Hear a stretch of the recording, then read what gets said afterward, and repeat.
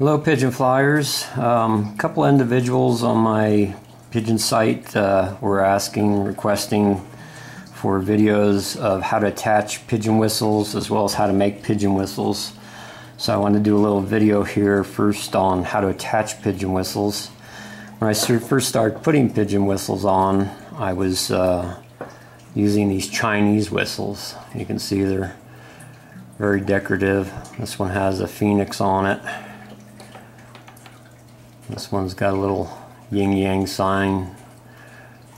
Very artistic the way they make their whistles. And nowadays they're making them out of, a little stronger composites. In the old days they were just out of wood, and the problem is that when your pigeon would take a bath, water would get down in the sound hole and eventually kind of delaminate these things. They wouldn't last very long. So the way the Chinese advise putting on the pigeon whistles is, depending upon the size of the hole on the shaft, they would either use a toothpick to go in or a match and then trim the match. And the difficulty I was having was, I was paying $6 or $8 for a whistle and the whistles were falling off. And so I was like, we're not going there. That's a waste of money. And so here's how they would do it with their style. There's a little larger hole. So we shove a match in there, and even with the feather, there was still just too much wiggle room for me. Eventually, this thing, in the loft, the bird flying, this thing's going to wiggle down the shaft. And of course, they wouldn't leave all that overhang. I trim it off like that, and I suppose you could glue it, but still, I didn't care for the system. Oh, and by the way, this represents a pigeon rump, and these are the two central deck feathers on a pigeon, if you haven't figured that out yet. I'm sure you have. You're all intelligent people. So anyhow, this is a system that I designed. It's made out of airplane balsa, but I do seal it with a cyanoacrylate glue, so it's waterproof. And a cyanoacrylate glue is just a fancy term for a modeling glue, a super glue, and it does make balsas pretty light and flimsy, as you all know, and it really makes this balsa a lot sturdier. And so you can see there's two channels on each side, and that's where your two central deck feathers run down those channels. And then there's that bottom platform to hold it in so there isn't any vertical wiggle room. And then I placed a little notch in the back. And what that notch is for is there's one of the smallest Radio Shack wire tie that you can purchase. That wire tie that fits down into that notch, and that kind of secures the feather from sliding up and irritating the pigeon's rump. We want these pigeons to be as comfortable as possible with these whistles or anything else that we attach to them. And so anyways, you would spread the pigeon's two deck feathers a bit, and since you got a lot of tail covert feathers here, you kind of want to feel, where that bumps up. You really don't want the whistle bumping up and touching the rump and causing an irritation. You want to back it off about 1/8 inch. And then you want to put that wire tie on there. Pull it down. And I like the wire tie. I like that little box to be on the underside when I pull it taut. And when I'm holding a pigeon, I usually use my index fingernail to push on the bottom of that, You know, you got to be aware when you're pulling that taunt that you're not going to slip and pull the pigeon's tail feathers out by accident. You know, you want to give the pigeon good support and realize what you're doing at the time. So I want to get my notch lined up and pull that down pretty tight. What you don't want to do is pull that wire tie so tight as to crush the inside of the feather. You know, when you open up those feathers, the inside has got kind of that porous, almost like styrofoam inside. And if you do pull that wire tie down too tight, you know, you're gonna make the feathers kind of split like that. You're gonna crush them. There's just too much compression there. So you want it tight enough to hold the whistle on, but not so tight as to compress or crush those feathers. Another thing you want to do is the left deck feather of a pigeon always lays over the top of the right. And so you want the pigeons, you know, you want them to be comfortable. You want to make sure before you pull this wire tie down nice and tight, you want to make sure that the left feather, the top of it, is overlaid on top of the right. That's just the way pigeons were made. And then of course you wouldn't want them flying around with this antenna hanging down, so you want to clip that off. You also want to make sure that any of the undertail coverts covering their vent feathers aren't, you know, being pulled down underneath the wire tie. If they are, you ought to trim them, because otherwise when they're trying to take a poop, it's going to get all clogged up in their vent feathers. And of course that might make you think about, well, when the birds are breeding. No, their whistles are taken off before they're breeding, because you can imagine the problems of a cock trying to mount a hen with a whistle on the back. It wouldn't be a good deal. And I'll get on my other video when I show you how to make them.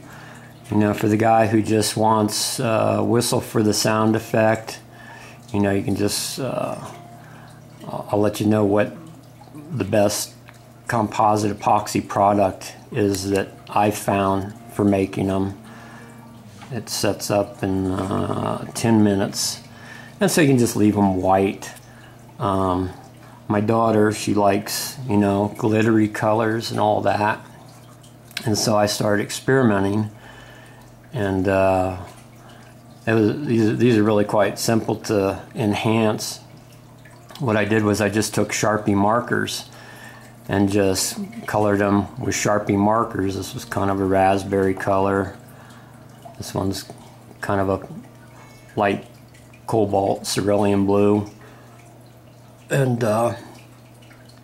once I colored it with the Sharpie, I just mix up excuse me, some 5-minute epoxy, modeling epoxy, and pour some glitter in it, mix it all up, and brush it on. But you need to do all that before you cut the sound hole. You don't want to have it at the base stage, cut the sound hole, because what that does is it changes what's called the laminar airflow over the front. You need to get your whistle sounding right with, you know, if you want glitter epoxy finish on it.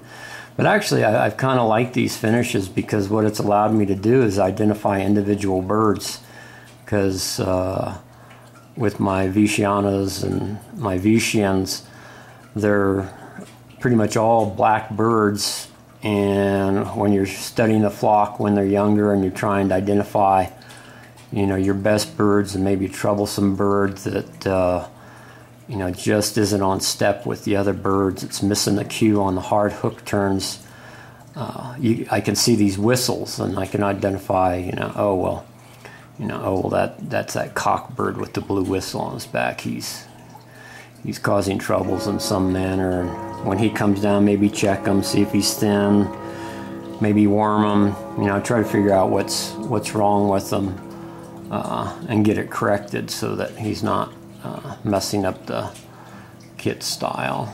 Actually, these are kind of cool, kind of the glittery colors. So anyhow, I'll go get some real live birds and put some whistles on, and that way you can see. I do trim a few over the tail coverts, two tail feathers in particular, not tail feathers but covert feathers that ride over the tail, because they kind of interfere with the whistle. It doesn't hurt the bird or anything, but I do trim those, as well as I do carefully take a razor blade and I trim the inside of the shaft on the two deck feathers, just where the whistle is going to be seated. I don't bother trimming it on this outside at all. Sometimes, if I'm real anal, I might do a little 1/8 inch on the outside where this wire tie, fits in that notch. Just to make the tail feathers lay nicely on the bird so there's not any interference. So anyways, I'll go get some birds and get to that, and you can see how their whistles are put on a bird. Okay, I'm back. Subject in hand. I'm going to put the pigeon whistle on, and normally I have a towel that I put in my lap, and then, come on girl, it's okay, you're okay. And what I'll do is I'll overlap the towel over the pigeon's head so that they're not looking around trying to get away. And then wings go under the tail and are held by your fingers, just like you do when you hold a pigeon's feet. Keep the primaries out of the way. And as I was saying, there are two feathers that I like to get rid of. They're a little bit in the way sometimes, and that's this one. I just go up close to the base, nip it off, and here's the other one here. And go up within 1/4 inch of the base, nip it off, and that gives me a little bit of clearance. A little bit of saliva never hurts to push these feathers out of the way so you can see what you're doing. So then what I do is I take a sharp razor blade, make sure you're clear of the pigeon's rump, and where that whistle is going to be seated, I'm just going to shave off the inside of that shaft on both feathers, about 1/2 inch, and clear that out.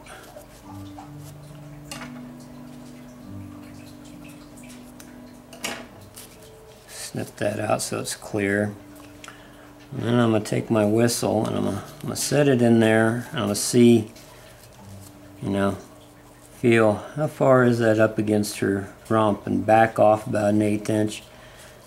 And then if I'm really anal, I'll go in and I'll shave this outside where the cable tie is going to go through where that notch is. So I'll clear that out like so. And take my cable tie, slide it under. Make sure you're not getting any of the under tail coverts tangled up in there. And I'm going to pull it tight. And at this point you want to swing it down and underneath the tail, so that box section of the wire tie is underneath the feathers, so that these other side feathers sit firmly.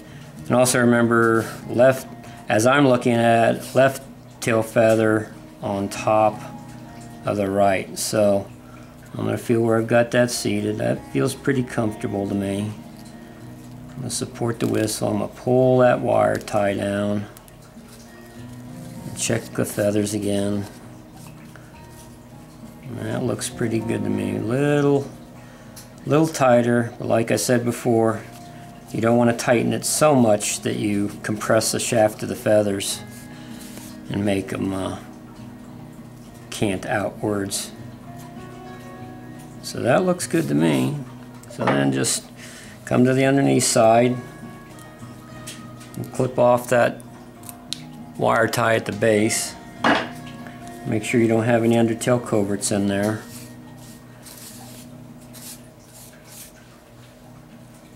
And that's really it. Kind of mussed up her feathers. And so that's the way it seats on the back of a pigeon. Like I said, this assembly will stay on for the whole season until she molts out her tail feathers and drops that.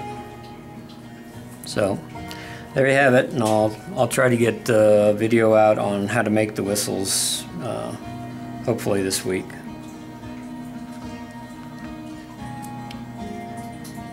This is a Viciana, a gray Viciana, beautiful bird. I've got the blacks and I've got the grays. There you go.